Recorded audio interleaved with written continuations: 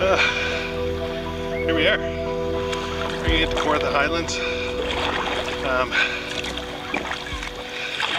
It's gonna be a three-nighter. 3 different sites. We're gonna travel a little bit. Short days though, nothing serious. First real solo trip, so hopefully I'll be just fine. And ooh, it's gonna be warm. It's gonna be warm today.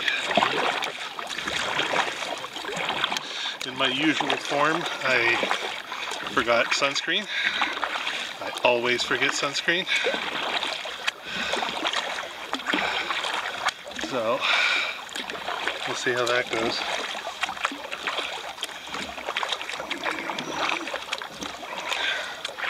And we're off. It's a beautiful day. Quite a few pleasure craft out here. Lots of people out in canoes and paddleboard. And lots of people getting out. I saw a few people loading out. It's gonna be fun. I'm trying a new stand for my camera. Puts it much higher up. I think it gives a better screen. Well, we'll see. Okay, so we're on Loucks Lake. That's just south of Apsley in Ontario. Southwest a little bit.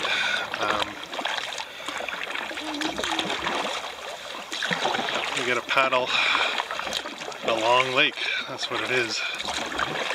So right at the end is a portage. I think it's a 420 meter portage. Not small, but not very big. And we'll see how my portage game is. This is my second trip out on the kayak this year. I did a trip with Mama Bear. We went to this park again, but a different section. Beautiful lake. I'm not quite sure why there's waves. Little waves. There's no wind. And the boat hasn't been through here in a bit. There may be some motorboats on this lake.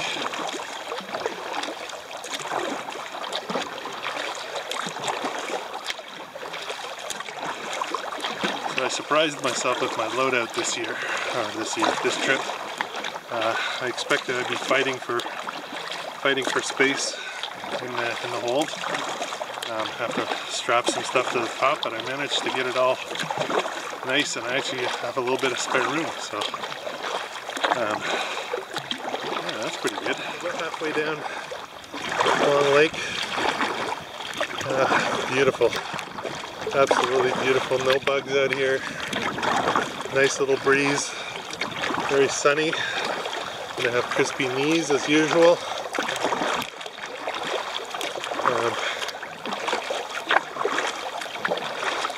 We're heading right for that narrow down there, straight ahead of us. I don't know if you can pick that up properly on camera or not. Going right through there, and then a little bit of narrows paddling. And then after that, we hit the portage for the day, the only one, 420 meters. From what I understand, it's a fairly easy one. It's a pretty common one. First one off the big lake tends to get well worn. Nice and wavy now. So those are pretty good ones. Oh dear. Where the hell did that come from?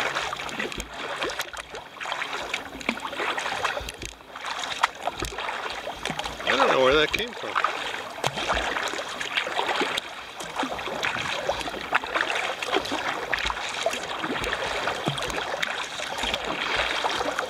Yeah, it'll be nice to get away from the motorboats. They're fun and everything. I don't have a problem with them. I just don't like paddling on the same lakes as where they are. This kayak, I don't know, maybe when we get to camp I'll show you guys what this is. It's a Wilderness Systems Aspire 105. It's a 10 foot 5 wreck kayak. It's about 48 pounds, so it's obviously not light for a boat this size, but it's so solid. I can just jump into this thing and sit down and not have to worry about tipping over. I'd have to do something pretty drastic. So, and it's not the fastest thing either. I don't really know how to compare because I really have never had another kayak, but the thing I really like about it is it's bulletproof. I don't have to care about damaging this thing. I mean, you know, I still do, but if I had to drag this through a bushwhack on the ground, I would do it. It's not a problem. And if I drop it or whatever, it's a tank and a little bit of a tub to paddle. We're in the Narrows. There's a campsite over there on the left, on the right. I don't know if you can see that or not. I think that's the very first campsite that you can access through this access point, Long Lake access point.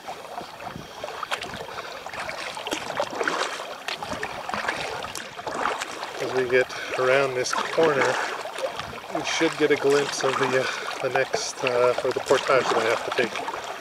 So, we'll check that out. I'm kind of thirsty though. Oh, I'm going to take a sip. Let's see the portage here.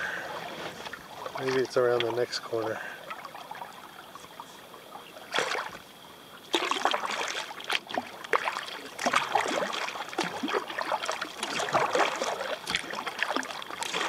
Unless the portage is right where those boats are.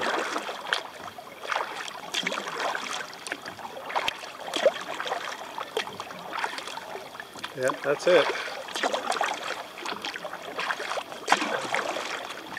That's our portage.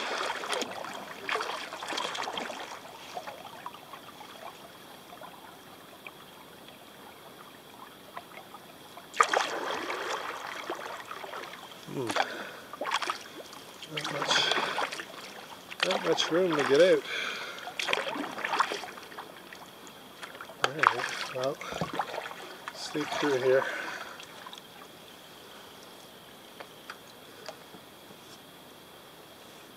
And there we go.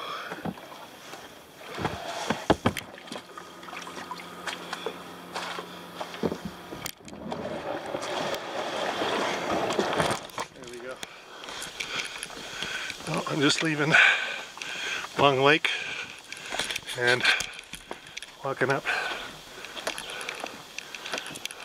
It's uphill, but it's really nice and pretty flat. I could have carted this probably. So, thought I'd bring you along. This is how I carry it. Just over the shoulder.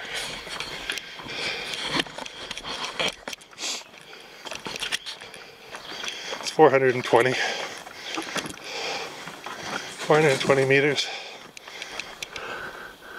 Half a kilometer. Almost. But there's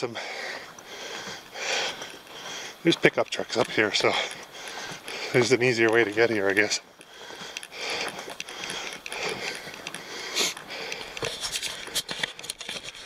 Whew. Fortunately, the bugs aren't too bad. Not too bad at all. But as usual, I'm heavily loaded.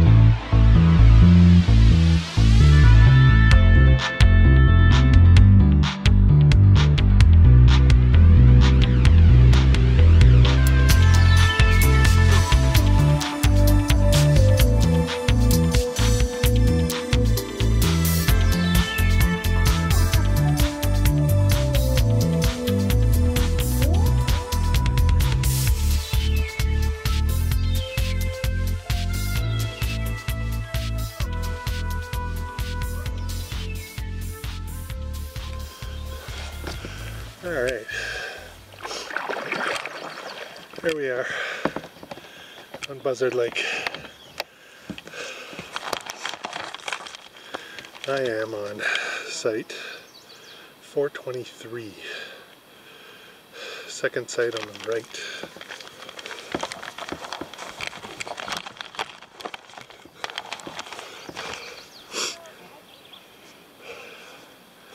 All right, shall we?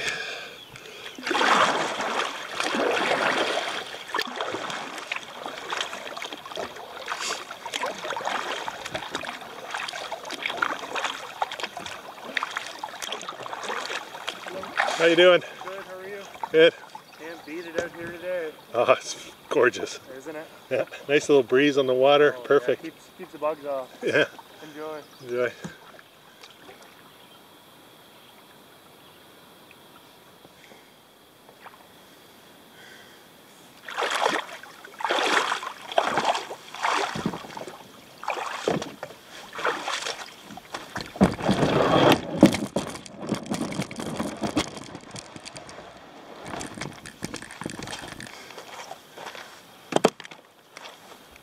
Hey guys. Oh, nice hair. So here I am. Got my hammock set up over there. Should be cozy tonight. I put an underquilt on. But I'm thinking I don't need one. Got a nice spot for my chair, the shade.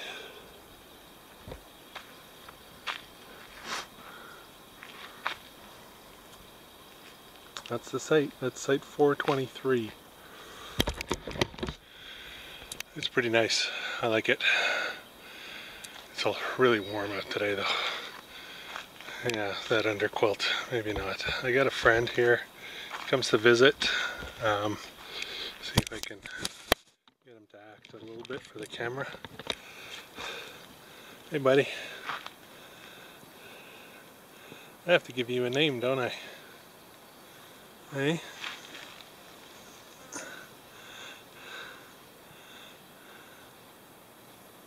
He's just a little baby. Oh, my battery's almost dead. So.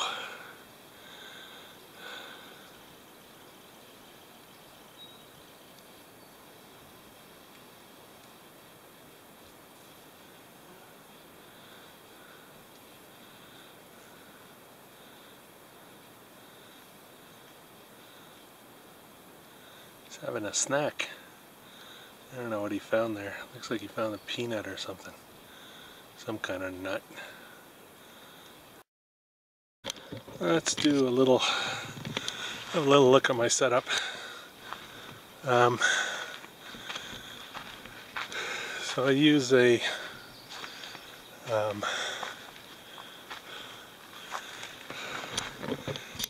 go camping hammock.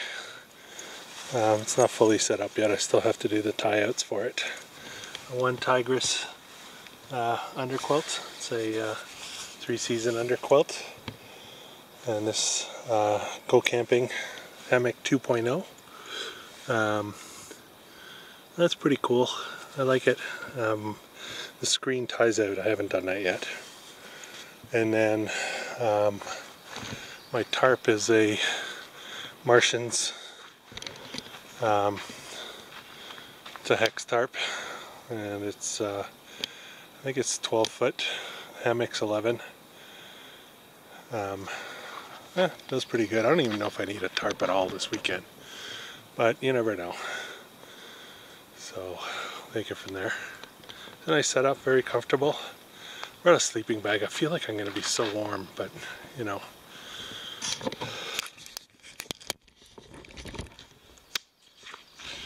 I got to keep an eye out for ticks because the ticks really they're around here. We were at Crab Lake a couple of weeks ago. I got one.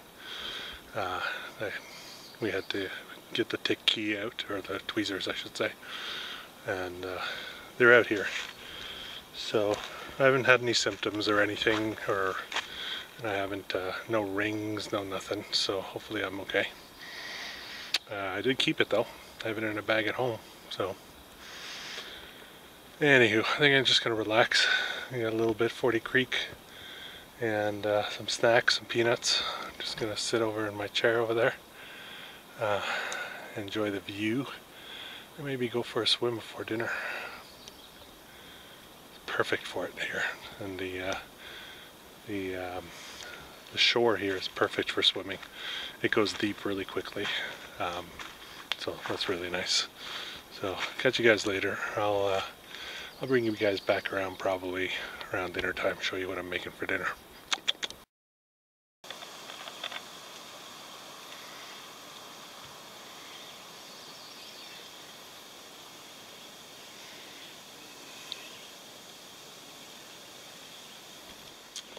So, just making a little dinner. I kind of screwed up. I forgot. I'm making burritos for dinner.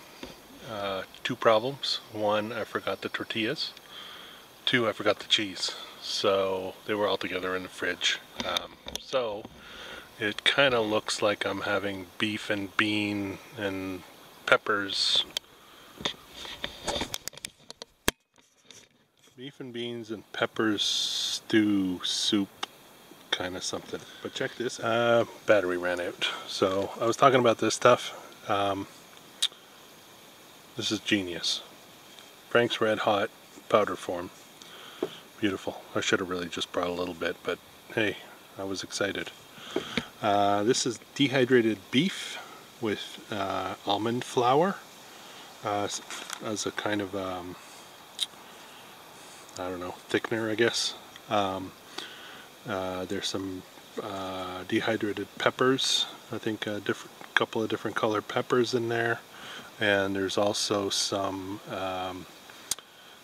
dehydrated beans, refried beans that are dehydrated into like a bark kind of thing. Added all that in there. Gonna add some taco seasoning, maybe a little bit of Montreal steak spice. Always bring a bit of that, and of course I'll hit it with a bit of this as well. Make do with what the best I can do, really, is just try to figure out how to turn this into a meal without cheese and without tortillas. So anyways, I'll let you know how it goes. Okay, so here's the trip I'm doing.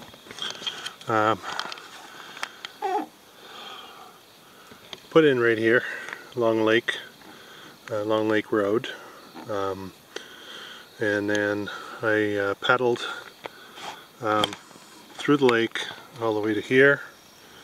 Sorry, I'm not that talented with two things at the same time. So, right here there's a 420 meter portage. That was actually pretty easy. It's really kind of like an ATV trail. There was actually a pickup truck in there, so not very tough. A little bit of altitude gain, but not too much. And then I paddled into this site right here on Buzzard, 423. Nice site. I like it. Probably want to be back to this site. And that's it for today. It was fairly simple, straightforward.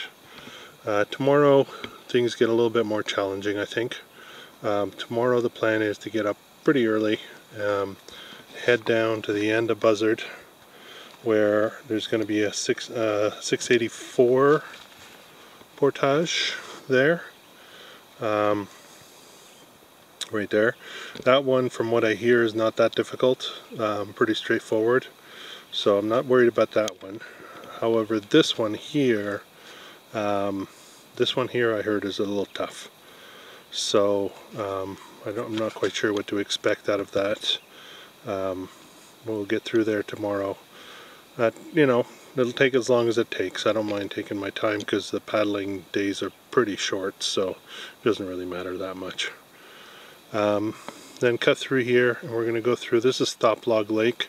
We're going to cut up through here, and in here there's a short portage here that's supposed to be pretty tough, but pretty short. So not sure what that's going to be like. But I've got some waterfalls here to look at, and I've got some waterfalls up there to look at, and then I'm going to push through here to my site for tomorrow night. Pretty straightforward, pretty simple. Day 3 will be paddling through here. If it's low water, then I've got a long portage. If there's enough water, then there are a couple of really short ones. Go through Loucks Lake, and then from what I understand here, this could be challenging as well for the 3rd night.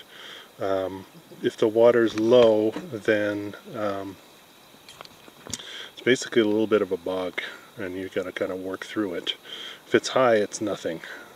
So we'll see what that looks like.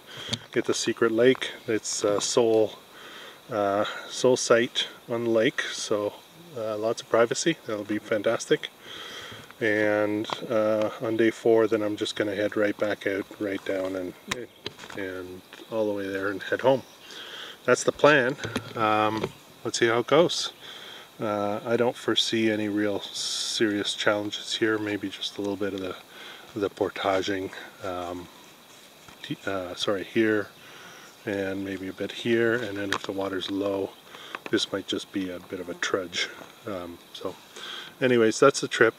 Nothing extravagant as far as distances, but gives me a little practice with the kayak, a little bit of portaging, a little bit of relaxing, get the season going. I got a tomogamy trip. Here, let me flip this around. I've got a, there we go. Got a tomogamy trip planned for the last week of July. Heading back into general vicinity of where we were last year, and looking forward to that. That'll be a week long, and taking the kayaks again. We're suckers for punishment, so, but you know, last year was a fantastic trip. There's some stuff to complain about as far as effort levels, but at the end of the day, it was pretty awesome. So so we're going back there. Bit different route, bit slightly different area, but not too far away from where we were. So we'll see how that goes. So I'm just gonna wind down. I've had dinner. I've cleaned up a bit. I got all of the basic stuff done before bed, even though it's really early. Lots of deer flies. No mosquitoes yet though. I expect they're gonna swarm out pretty soon, which is why I wanted to get everything ready so that I could just dash into the hammock and just wait out the mosquito swarm. So we'll see, but right now it's the deer flies. Alright guys, I'll probably sign off a little bit later tonight, and hope I get a nice sleep. I'm a little worried I'm going to be a little too warm. I've got a sleeping bag and an underquilt, and I think it's going to be around 19 degrees overnight, so I might be sleeping on top of the sleeping bag and might have to shove the underquilt away. We'll see how it goes. So, alright guys, take it easy.